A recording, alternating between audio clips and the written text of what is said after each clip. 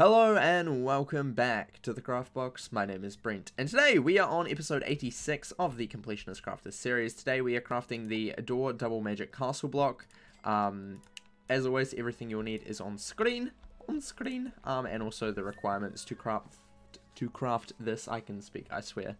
Whew. But yeah, housing crafting station. As always, let's run right over there, right here. Hello.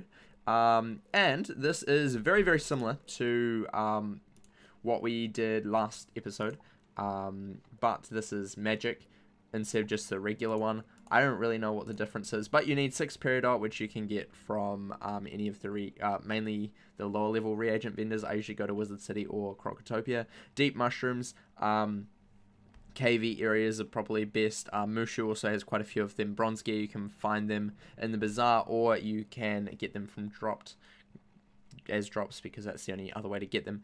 I think you can transmute them from scrap iron as well, possibly. Troll, go to Fitzhugh, he has a whole bunch of them. But yeah, boom, create that bad boy up, lovely. The door double magic.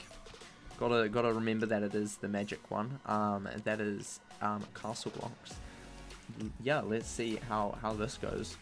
Oh, it doesn't have an open, it just fades. It fades. That's the difference here, folks. That's the difference. But yeah, if you want to spice up your castle and build your own door that fades, easy peasy, you can do that now. But yeah, anyway, that is all for today. Thank you for watching. Remember to leave a like and subscribe. If you're already subscribed, press the wee little bells to know exactly when I post another video. And remember to craft outside the box.